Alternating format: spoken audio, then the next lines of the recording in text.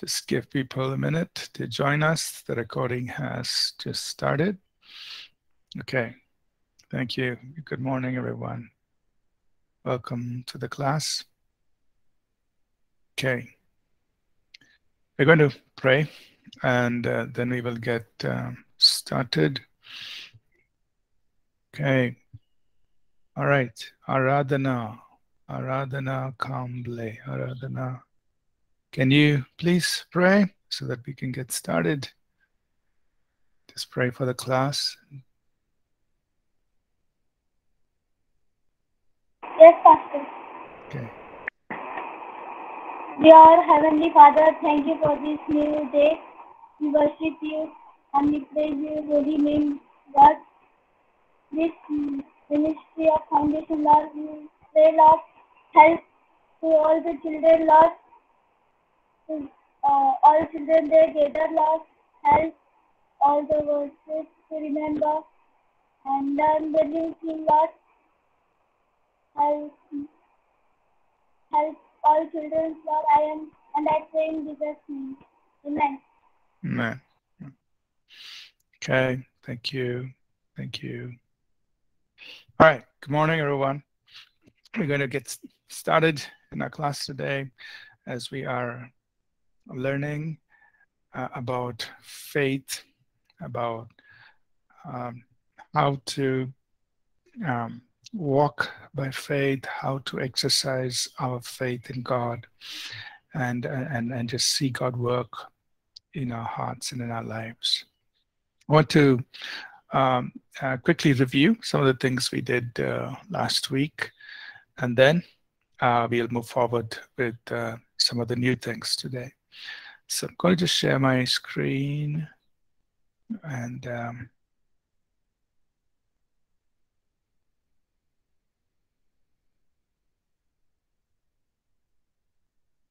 sorry, let's see now. Oh, not that. That's a different class. Okay, Jesus teaching on faith. All right.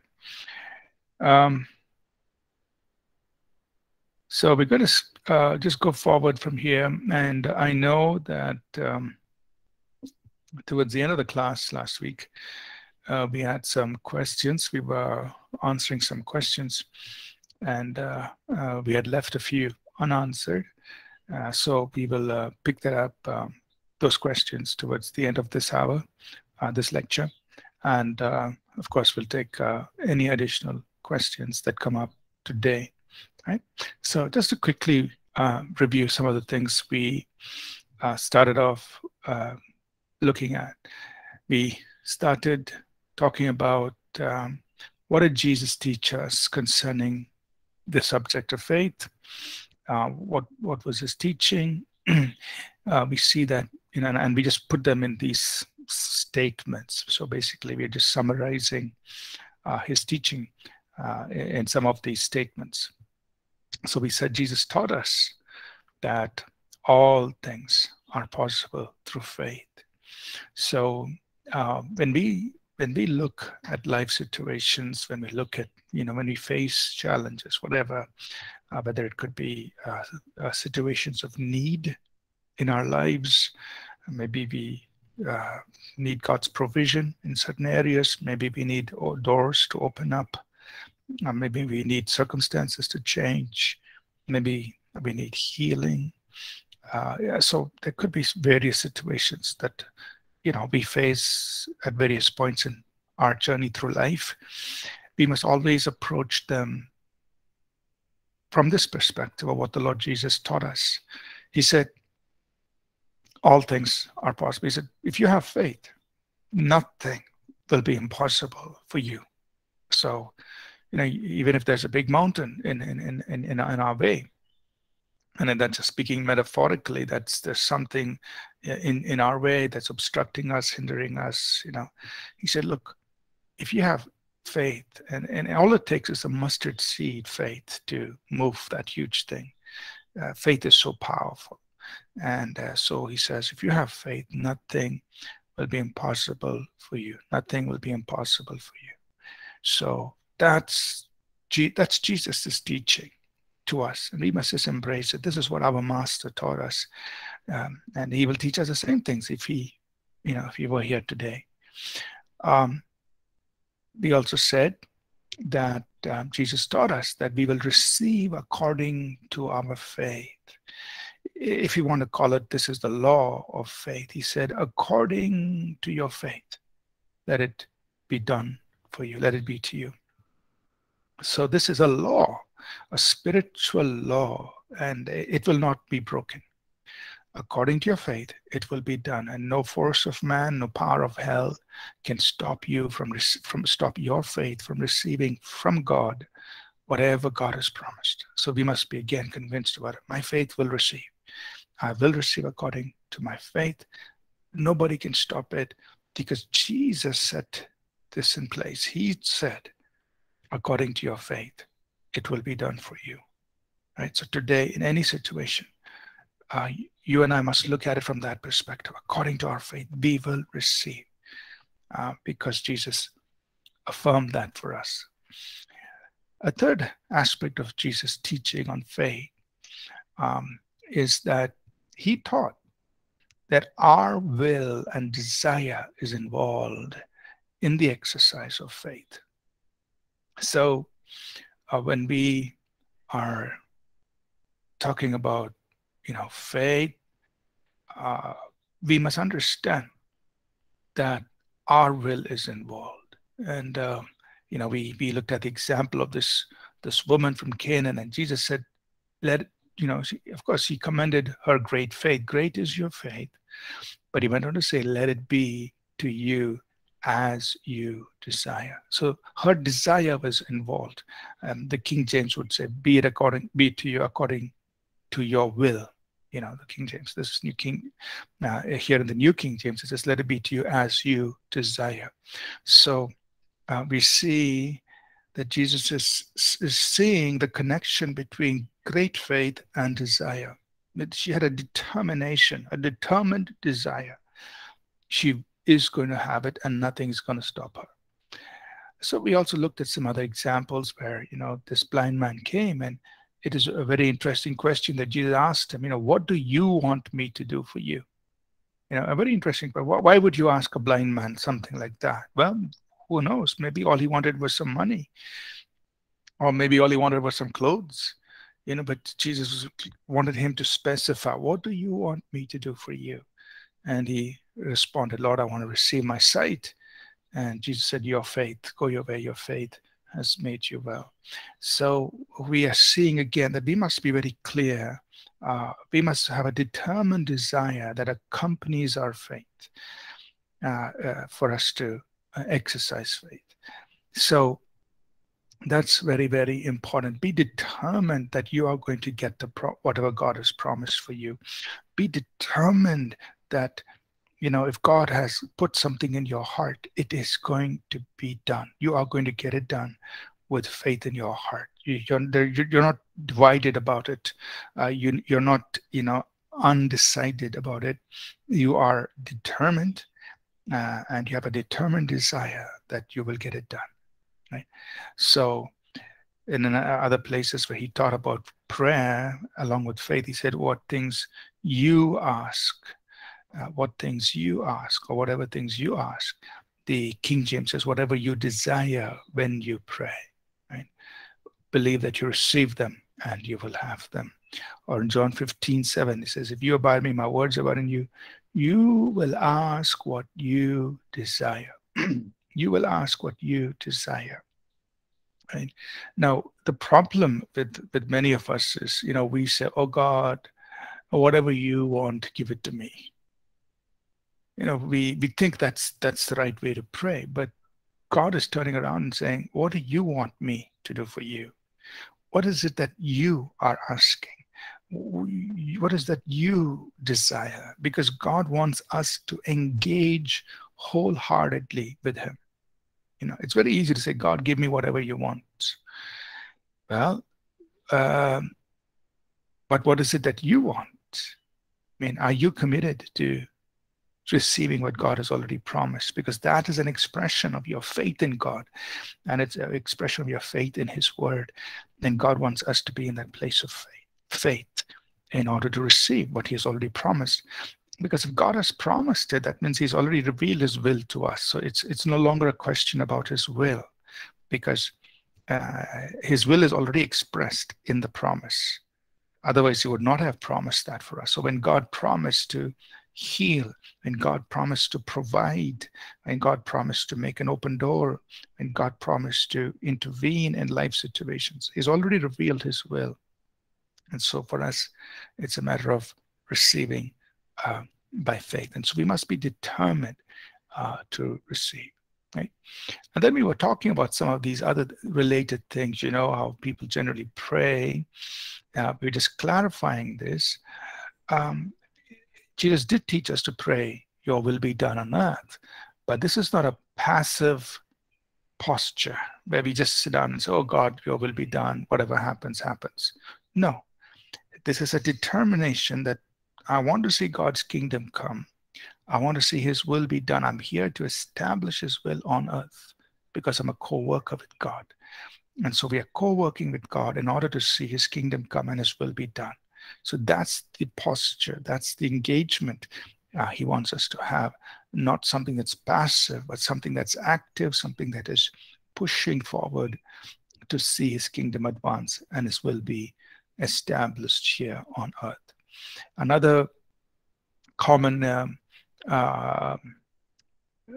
text that people would use in this context about, being determined is, Jesus prayed, not as I will, but as you will. That is true. He prayed like this, but if you look closely, it's only one time, in only one situation that he prayed like this. And this was in the Garden of Gethsemane when he had to go to the cross. He never prayed like this when it came to healing the sick or casting out evil spirits or working miracles. He never prayed like this, right? It was always, he commanded it to be done. He just said, Father, I thank you. You've heard me even before I've asked. So he prayed very, very in faith. He demonstrated that for us. Only when in the Garden of Gethsemane, when he had to go to the cross, when he had to surrender to that ultimate purpose for which he came, he said, Lord, Father, it's a very painful thing. One who was without sin is going to become the sin, be made sin for all of us. And in that situation, he said, not as I will, but as you will. So this prayer doesn't mean we do not pray this in every situation, because in all of the situations, we know the will of God. Only when God is calling us to step into a life assignment or something like this, we surrender, we yield to the will of God. Okay, so we're going to move forward here with the teachings of Jesus. We just quickly reviewed some of the things we had covered last week. Number 4 is this, that faith is key to seeing God's glory manifested. Faith is key to seeing God's glory manifested. We said this. Jesus is right there before the tomb of Lazarus, and Lazarus has been dead there for 4 days. Mary and Martha are, very, very in grief, and Jesus says, move the tombstone away. Martha raises her objection, saying, his body must be stinking. It must be stinking right now, 4 days. But Jesus said, hey, did I speak to you? That means he must have had some private conversation with them. We mentioned this, where he instructed them, just believe, you will see the glory of God. So can you just picture that? Just try to imagine that in your mind. Jesus coming to Mary and Martha. It's 4 days since Lazarus has been dead. And Jesus knows what the Father wants him to do in this situation. So he comes in there and he takes Mary and Martha aside and he tells them, look, I just want you to believe. We will see the glory of God.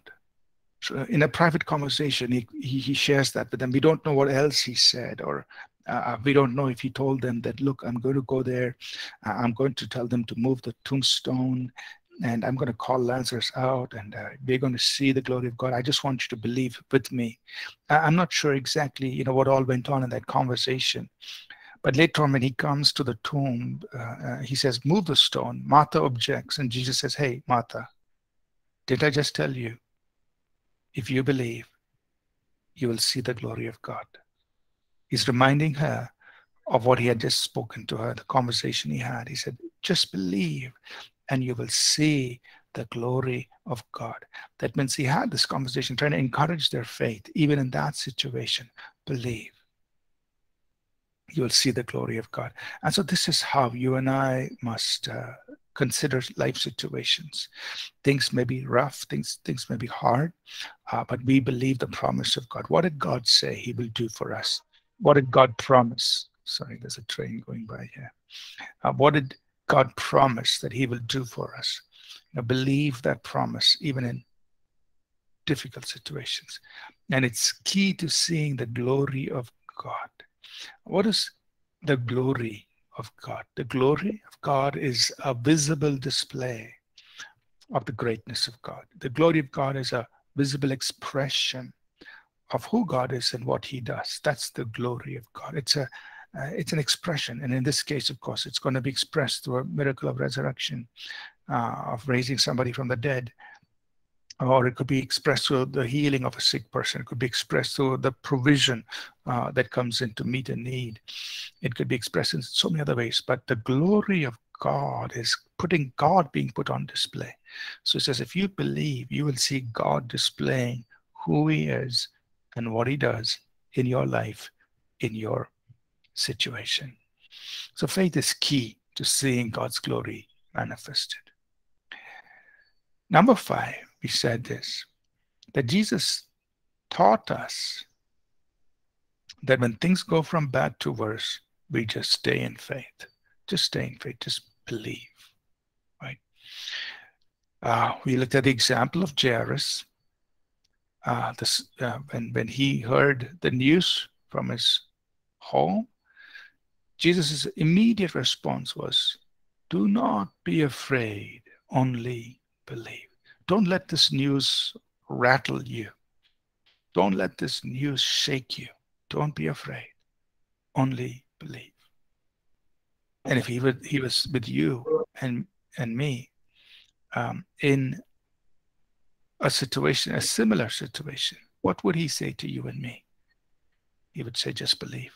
Don't be afraid. Just keep believing. Just believe. Right? So that's how Jesus would respond. So that's what you and I must learn to do, that no matter what the situation is, we must stay in faith.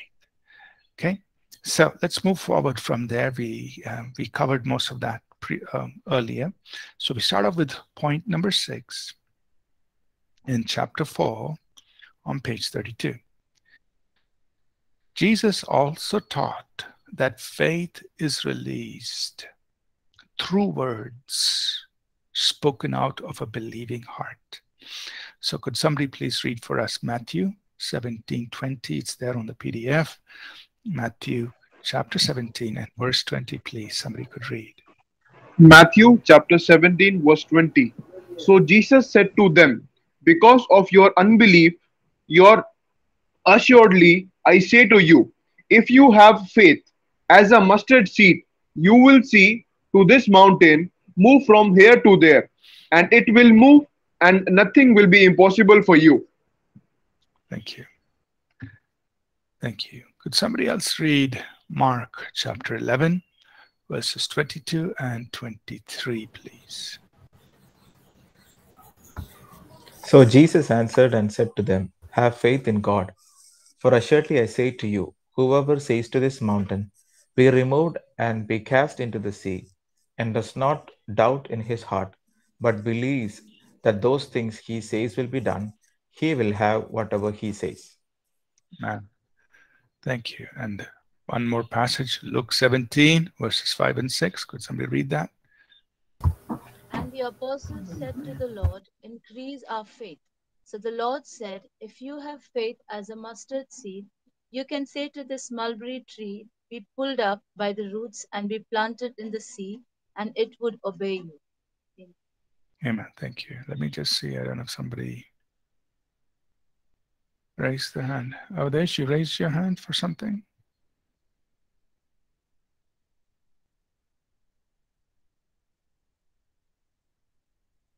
All right, I'm not sure. All right, let me go back to sharing my screen. All right.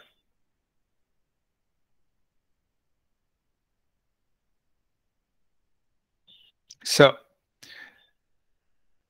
we see in all the three, in the three Gospels, Matthew, Mark, and Luke, all three of them record this part of Jesus' teaching on faith. Right?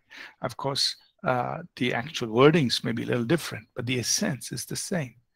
Matthew says, put us like this. He says, if you have faith like a mustard seed, you will say to the mountain, move from here to there, it'll move, and nothing will be impossible for you. Right? And Mark, Jesus said, have faith in God, and whoever says to this mountain, be removed and be cast into the sea, and there's no doubt in his heart, but believe that those things he says will be done, he will have whatever he says. Now, and we also read what Luke wrote, increase, when the disciples prayed, increase our faith, he gave them the same response. So let's spend some time on this, because this is a very important teaching from the Lord Jesus on how to put our faith to work. Having faith is good, but you and I need to know how to make that faith work.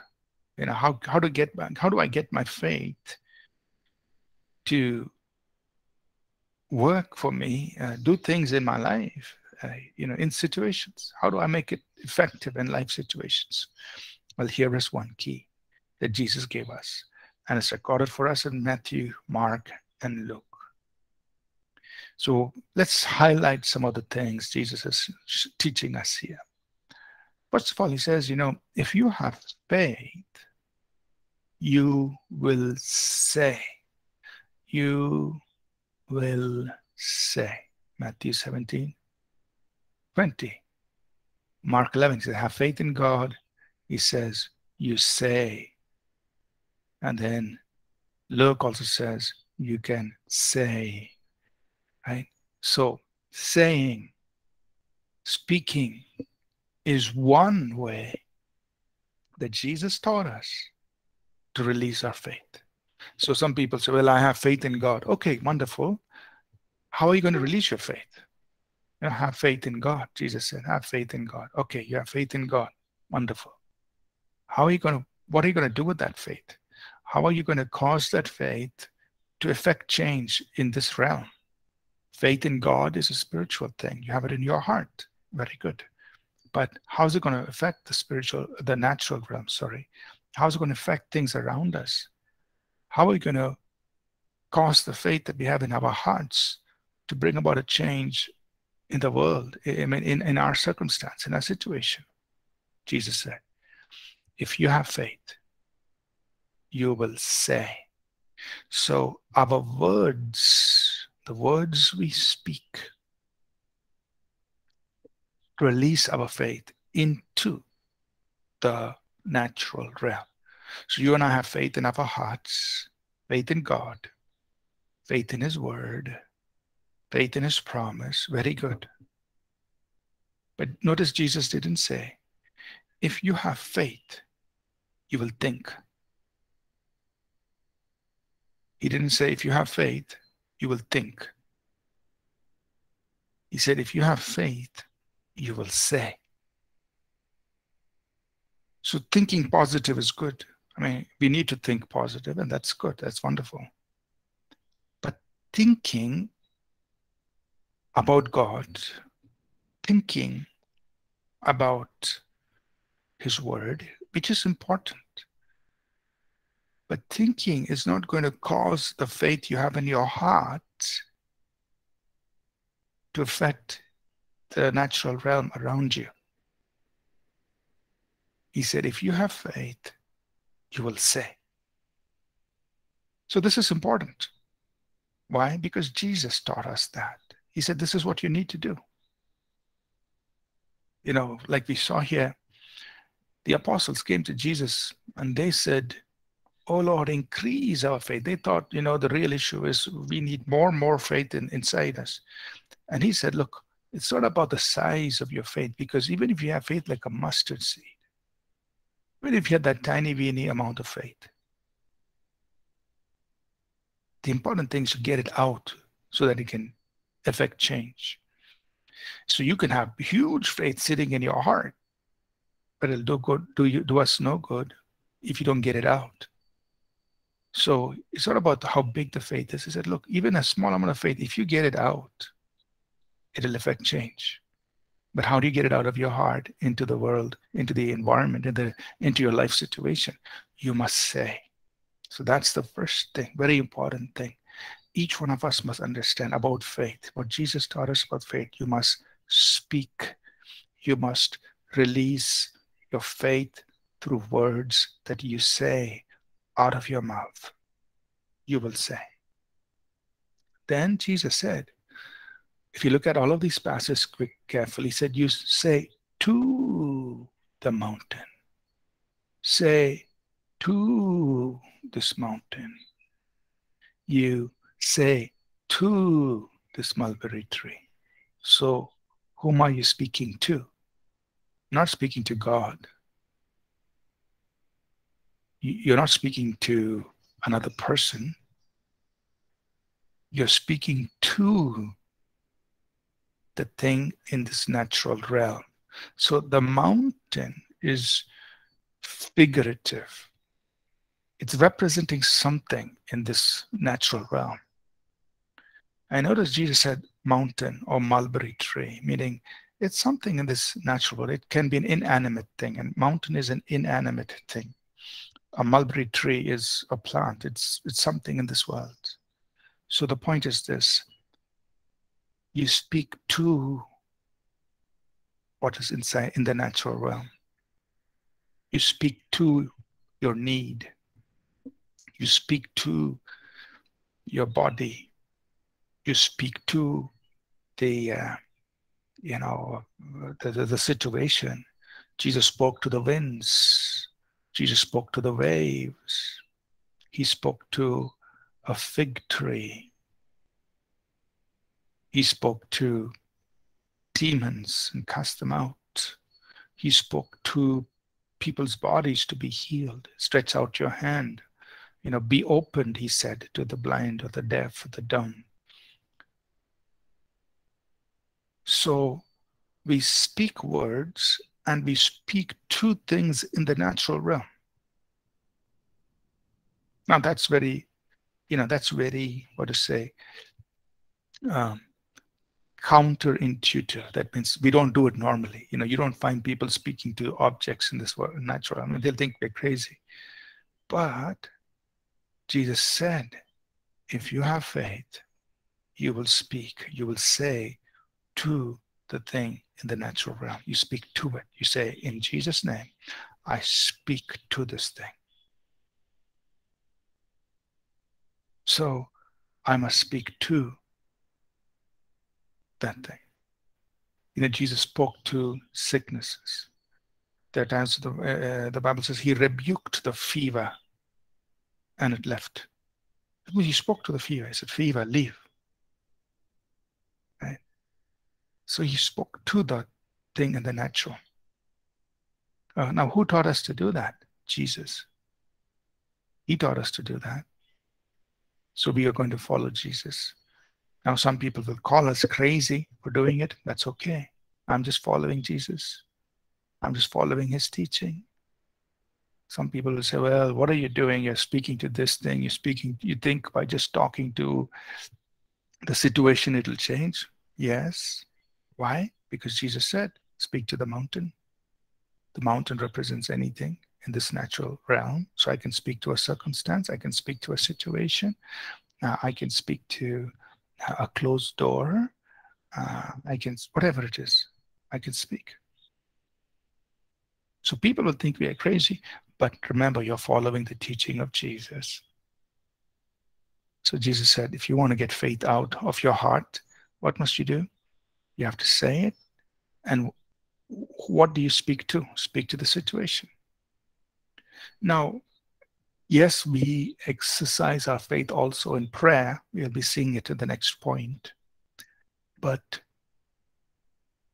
he told us to speak to the situation. He didn't tell us to speak to God about the situation. He said, speak to the situation. God already knows the situation. There's nothing wrong in saying, God, I thank you that you are opening the door for me. That is fine. But God said, I want you to speak to the closed door. So you say, in the name of Jesus, I command this door to open up, because God said he'll go before me and he'll make crooked places straight. So you speak to the door. You speak to the way that needs to be made open. And then he said, what do you speak to it? Give it, when you speak into the natural, command the desired result. Speak out the desired result. He said, tell the mountain, move from here to there. So you're not saying mountain, oh, you're such a big mountain. No. You're not talking to the problem about how big the problem is. No, you're not talking that. You're speaking to the situation and you're speaking your desired result. Mountain, move from here to there. Sickness, I command you to be gone. Door, I command you to be opened. Need, I command you to be met and paid in full. Debt, I command the debt to be paid in full and canceled and cleared. So you speak the desired result. Move from here to there. Move from here to there. Right? Or be removed and be cast into the sea. Be removed, be cast in the sea. Be pulled up by the roots to be planted in the sea. What are you speaking? You're speaking the desired result. This is what I want to see happen. So you speak that. Right? So, how do you release faith? Jesus said, you've got to say, you've got to speak words. You got to speak to the thing in the natural. And you're going to speak the desired result. What do you want to see happen? Speak the desired result. And once you speak it, what must you do? Don't doubt in your heart. Don't doubt in your heart. So you've got faith in your heart. What is that faith? It's faith in God. You're believing God because God promised something for you.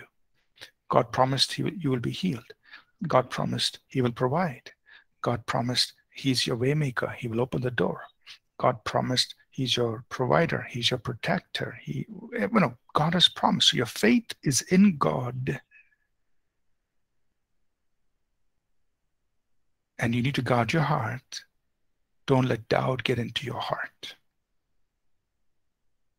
Now, I want us to understand something important. Satan, the enemy, is the thief. He wants to rob us of our faith. And he comes in order to rob us of our faith. He's going to first put doubts in our mind. Thoughts of doubt. Sometimes these thoughts of doubt can come simply because of the winds and the waves.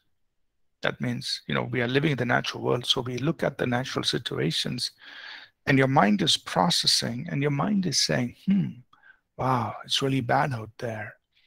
The winds are very strong and the waves are really high, or the mountain is really huge. Your mind is processing.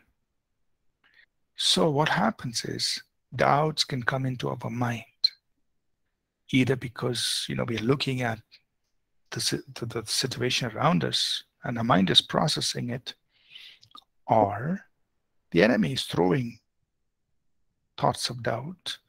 Sometimes even people may throw doubts. because they don't understand faith in God. They may not know the promise of God. So doubts can come in our mind because of these things. But Jesus said, don't doubt in your heart. So there's a difference.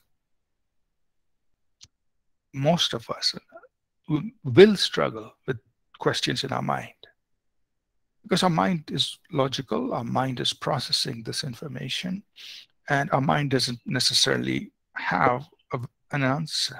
How is it going to happen? When is it going to happen? Can it really happen? So there may be, those questions in your mind.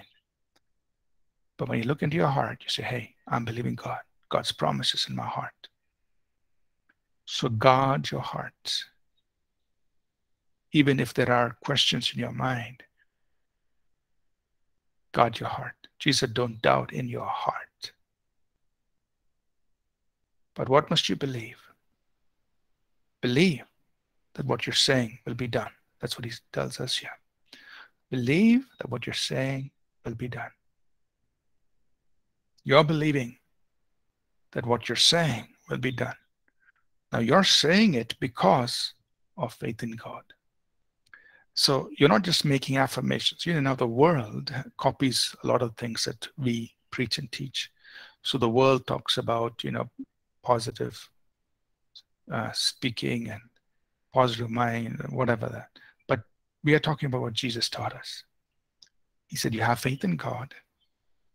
Because you have faith in God, you're releasing your faith by your words. Now, don't doubt in your heart. Continue believing that the words you're speaking, which is the promise of God, will be done. Why is it that you can believe that what you're saying will be done? Because you're saying the words of God. Because your faith is in God, your faith is in His promise. This is not a make-up thing. This is not something you just affirmations you're making or statements you're randomly saying. No, this is based on faith in God. This is based on the promise of God. So that's why you can believe that what you're saying will be done. I believe that what I'm saying will be done. And Jesus said, if you do this, he said, you will have whatever you say. He said, you will have what you say. It's what he taught us. It will be done. So this is a very important teaching from Jesus on how to release faith. Many people come in various situations, just believe God, just trust God. Yeah, okay, trust God. But Jesus didn't say, just trust God. He said, have faith in God, then I need you to do this, verse 23. So trusting in God is not just, a nice Christian thing to do.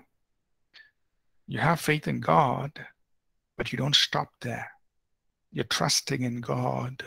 You're believing God, but you don't stop there. You got to go on from verse 22 to verse 23, that he said, you got to do this. You got to speak to the mountain. Tell it to be moved and cast in the sea. And you don't doubt in your heart, but you believe that what you say will be done. You will have whatever you say. Now, as I mentioned, sometimes there is a process involved, meaning I may not start out with great faith. I may have some doubts. I may have some struggles between my mind and my heart. But I continue doing this because God's word, God has spoken his word. I'm going to keep saying it. I'm going to keep declaring it. I'm going to come to that place where I will not doubt in my heart, but I will believe that what I say will be done. So that's why, some people ask, okay, how long should I do this? Do I do it once? Do I do it twice? Do I do it 10 times? Well, keep doing it until you see the desired outcome. Because sometimes when we start out, we may not be in that place of mature faith, of complete faith. We're starting out wherever we are. And so we just keep at it. We keep speaking to the mountain, because every time you speak, you are also hearing the word of God, and your faith is being encouraged. Your faith is being strengthened. So you keep saying to the mountain, mountain, this is what I'm telling you. Based on the word of God, this is what will happen. And slowly doubts will be eliminated from your heart, and your heart is coming to a place of stronger faith. So that's why you continue to speak, you continue to say. Now there are times when you speak and it happens right away. You're in that place of faith, you speak and it happens and you see the result. But there are times you need to keep saying it. Why? So that your heart comes to that place of perfect faith, of complete faith. And you will see the result. You will be able to see the result. Okay? So I'm going to pause a moment here, and I just wanted us to dwell on this because it's a very important part of learning to walk by faith. And I'm going to just take up some questions. Does anybody have any questions that you want to ask? And I will also bring up the questions that we had from class last week. Any questions? You all with me so far?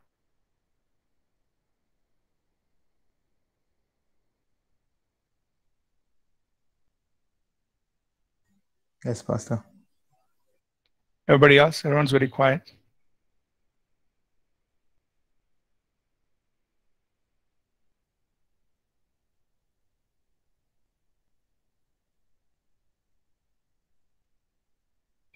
Nicholson, go ahead. Good morning, Pastor. So I just wanted to, clarify my doubt maybe, because personally I've prayed for two resurrections. One was, I think we all part of the one where there was an infant and one was an old person. And I know that my faith, I believed in my heart and I had the faith. And the only thing I could probably think of when you were teaching now is that I didn't speak to the problem, but I spoke that God heal this, raise this person up. That's the probably probable thing I can think of. But is there anything else you can add on? I still do believe that God will raise people from the dead. It's not hurt my faith in any way. So I still believe in that. But is there something else I can do in addition if ever there were to be a situation where I have to pray again for resurrection?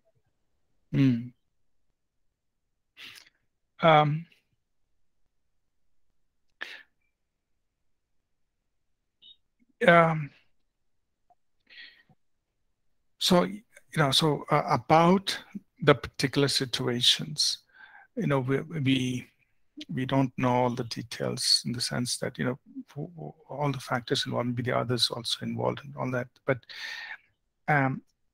generally, what you do is you speak to the person and say, in Jesus' name, you speak to the person. You command the person to rise up, and you command death to leave, and you command life into the person. So basically, you are speaking to the person,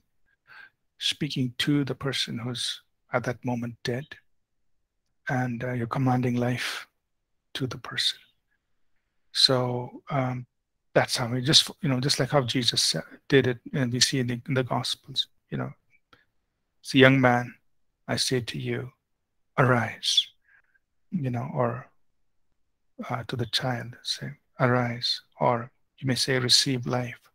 Or you may say, death, I break your hold off of this person. Let life come in. So that's how we minister. All I would say is, even when we don't see, like in the cases we have in the past, if you don't see the result, we don't give up. We'll just continue doing it and just continue, focusing on the promise, on the word that Jesus gave us, and keep going, because you will see good results, in time to come. Right? Thank you, Pastor. Okay.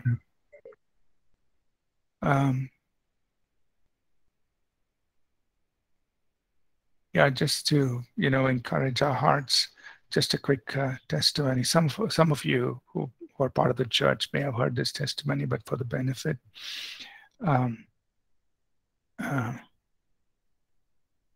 Okay, Isaac, I see your note.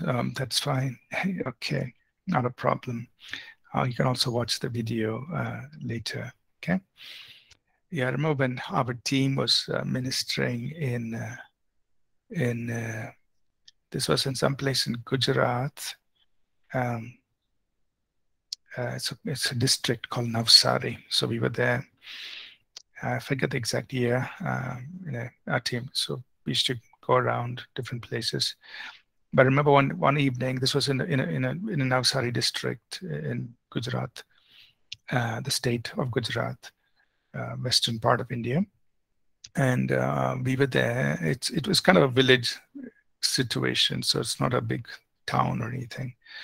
And we had that night, we had an open air meeting, and it's not a big crowd.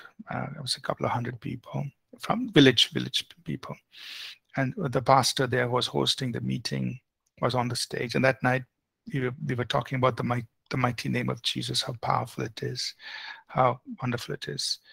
And at the back of the, so while I was preaching, I knew at the back there was some commotion going on. And I didn't know, and this was kind of getting closer to the end of this sermon. We're going to transition into praying for healing and miracles and all that. And then there was some commotion happening at the back. And so the pastor who was hosting the meeting, he got off the stage and he went to the back, and something was happening. And in the meantime, I continued ministering, and we took some testimonies and all of that. And then we saw the pastor walking up with a man. Actually, there was a man and two others next to him holding him. His body was so stiff, and he was just like kind of walking in a very stiff way. And he came up. So they brought him up to the stage, and we were trying to understand what happened. And they made him sit down. And the pastor said, this man was dead at least 15 minutes. We don't know the exact time, because this was in the meeting that was all going. This man was dead at least 15 minutes, but he's alive now. And I could see there his family. Again, I think it's his mother and his 2 or 3 sisters were there. They were all crying, making a lot of noise. And then we asked what happened, and then the pastor explained, that while at the beginning or some earlier part of the evening, the family, that's the mother and the sisters, brought this man from wherever they were. They brought him to the meeting, but he was very, very sick. And by the time they brought him there, he died. He died right there. And the way they know it is his body became just cold and just lifeless and dead. So that's when the commotion started happening. They started crying at the back and things like that. So that's when this pastor went down. He went to the back, and the pastor, he suddenly in his heart, he just said, "Hey, we are hearing about the mighty name of Jesus." So in the local language, right? He just said in the local language, he said, "In the name of Jesus, rise." And at that moment, this man, rose up. And so he'd been actually dead at least 15 minutes, right? And then they brought this man up to the stage, and when I was there, I was of course there. We touched him, and his body was still cold. It was just amazing to be in that place at that moment and see a miracle that this dead man was brought back to life. Now, 1 year later, our team went back to that same village, or the same district. They purposely went and they looked for this man. So 1 year later, he was there, and they asked, about his story and so on. Nicholas, you want to say something? Nicholson, your hand. Did you want to say something? Okay. All right. So, okay. So they went. They met this man. Just took his testimony and so on. So it's just an amazing thing. Okay.